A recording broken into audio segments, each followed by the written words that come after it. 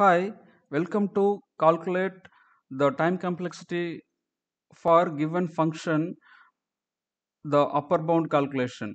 So here the find the upper bound of running time for given quadratic function 2n square plus 3n plus 2. Here when we are calculating the upper bound by using the big O notation, we should know c and n0.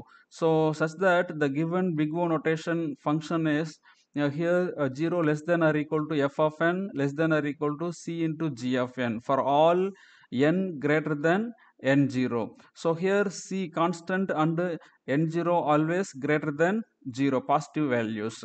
So when we are substituting the given f of n to n square plus 3n plus 2 and the c into g of n. So here we are taking the coefficient of all terms in the f of n, that is 2 then plus 3 and constant. So here then always when we are comparing with n square, n is smaller term and this is constant, so the dominating term in the given function is n square. So we will consider, because this is always greater than the right hand side c into g of n, this one is always should be greater than. So we are considering the higher order term. So the higher order term will be considered in the c into g of n, because it is always should greater than the f of n. So higher order term is n square. We are taking the n square and we will add it up. So here we will get 2n square plus 3n square plus 2n square. So here we will get infinity number of terms possible. Like this you can add 5n square plus 100n square, like that it will keep on go. So that's why we are taking the possibility terms, known terms from the f of n, the coefficient from the f of n. So when we are doing that addition, we will get the 7n square. So this is f of n less than or equal to c into g of n. So here c is 7 and g of n is n square. Now we will substitute the values from n0 equal to 1, because the n0 is always greater than 0. We will start with the 1. When you are substituting the 1, so you will get 2 plus 3 plus 2, 7 less than or equal to 7 1 square, here 1 square. So you will get the 7. So this is the point here, n0 equal to 1, this is the point. So both are equal. So then we will substitute the 2, n equal to 2. So when you are substituting 2 into 2 square, you will get 4 plus 3 into 2 6 plus 2. So here we are getting 12. So 12 then 12 less than or equal to 7 into 2 square, 2 square is 4. So 7 into 4, you will get 28. So 12 less than or equal to 28. So this is also true. So from the n0 equal to 1 onwards, the condition is satisfying. This f of n is always less than or equal to c into g of n. So here c will be constant will be 7 and g of n is n square. And next example is finding the upper bound of running time given cubic function 4n cube plus 5n plus 8.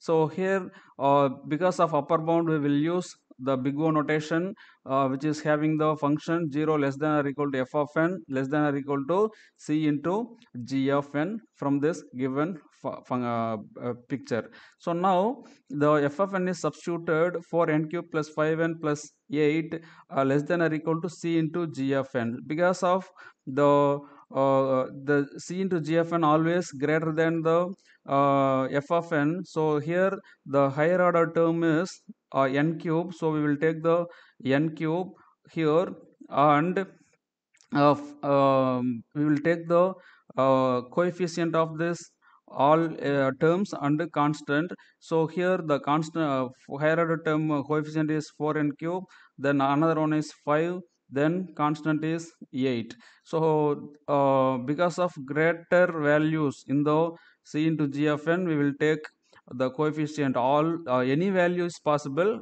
For example, we are taking these coefficients, so 4n cube, because this should be always greater than the f of n. G of n is always greater than the f of n. So for n cube, here dominating term n cube, here also we will give the dominating term n cube. So now we will get 17 n cube. So this is the c into g of n. So c is 17 and g of n is n cube. C of n is n cube. So we will substitute the value, positive value, first positive value 1, because n0 equal to n0 always greater than 0. So when you are substituting 1, here you will get 4 n cube, 4 plus 5 into 1 cube, 5 plus 8, so 17 into 1 cube, you will get the 17. So 17 less than or equal to 17. So from the n0 onwards, it will satisfy the f of n less than or equal to c into g of n. So when you are substituting the 2, you will get 4 into 8, 32, plus 5 into 2, 10, plus 8. Okay, like that, when you are giving the 17 into here 2 cube, so 2 is 8, so 17 into 8, so it will come more than 100, more than 100. So it is also satisfying the given condition. So here we this from this equation we calculated the constant is 17, g of n is n cube. Thanks for watching.